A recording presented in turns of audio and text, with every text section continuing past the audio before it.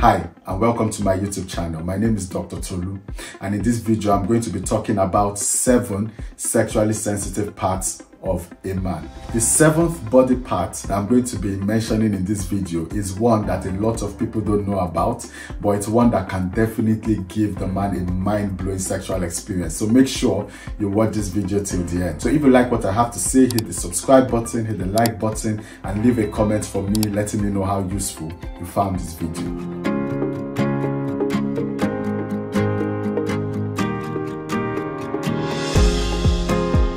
Number 1 on my list is the genitalia, which includes the penis and the scrotum. I mean, the fact that the penis tops the list is a no-brainer. It is very sensitive and responds even to the most gentle of touches. In fact, it responds to imagination.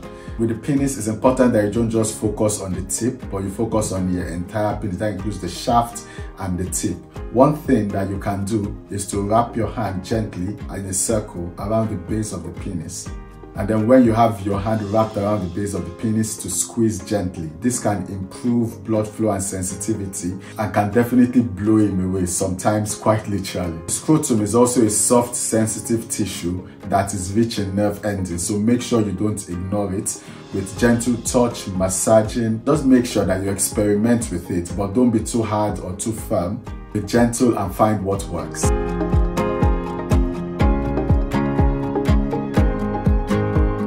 Number 2 on my list will be the mouth, which includes the lips. Fun fact, men also enjoy kissing just as much as women, and the lips are also very sensitive. They have very sensitive membranes, and so when kissing happens, that can definitely excite men sexually. So kissing with gentle bites or just anything you do to stimulate the lips can actually sexually excite the man in question.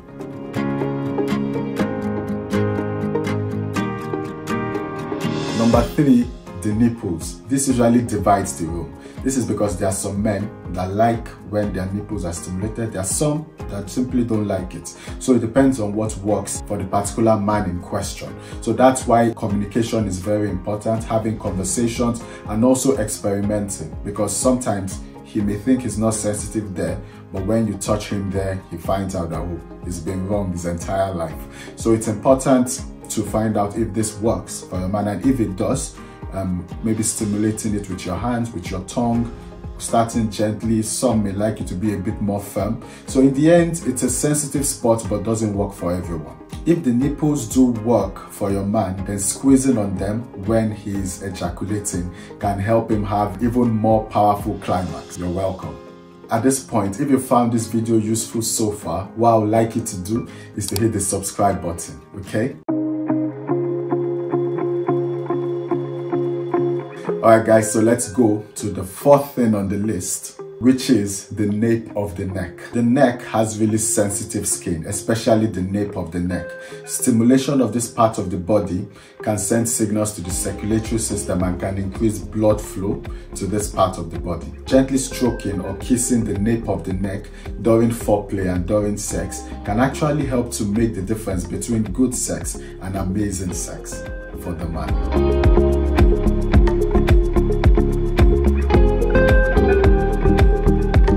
Number 5 on the list is earlobes. The earlobes are very rich in nerve endings, and this makes them very sensitive. So they're sensitive to touch with your fingers, or you can decide to use your tongue or your lips, gentle bites if that's what he likes. But whatever it is you do, don't ignore the earlobes. Be gentle with them because they are quite sensitive, but when done properly, they can be very sexually stimulating.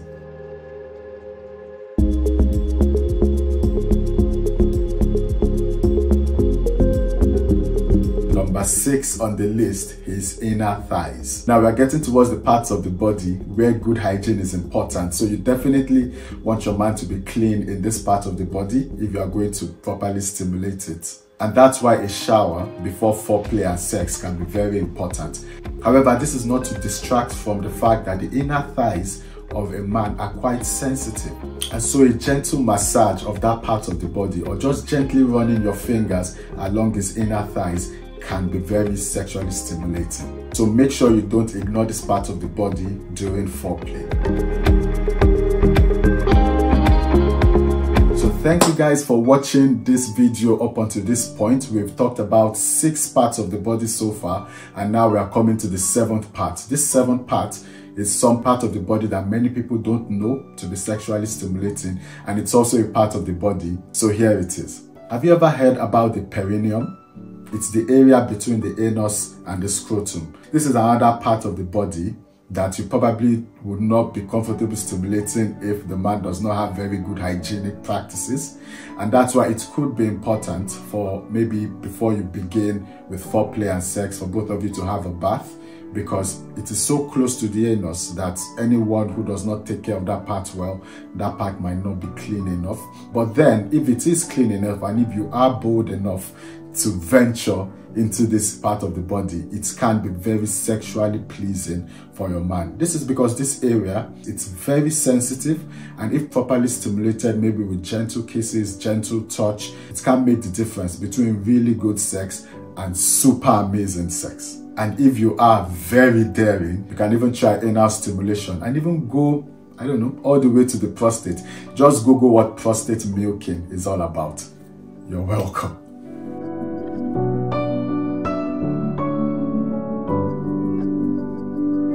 Alright guys, so we've talked about 7 sexually sensitive parts of a man. It's not an exhaustive list by any measure, because there are some other places in the part of a man that can be sexually sensitive, like the scalp, the feet, the hands, the lower back.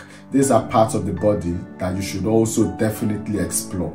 But then, for the purpose of this video, I just kept it to 7, which I believe to be some of the most sexually sensitive parts of a man's body. So thank you for watching this till the end. If you like what I had to say, hit the subscribe button, hit the like button, and leave a comment for me, letting me know if you found this video very useful. Alright guys, bye.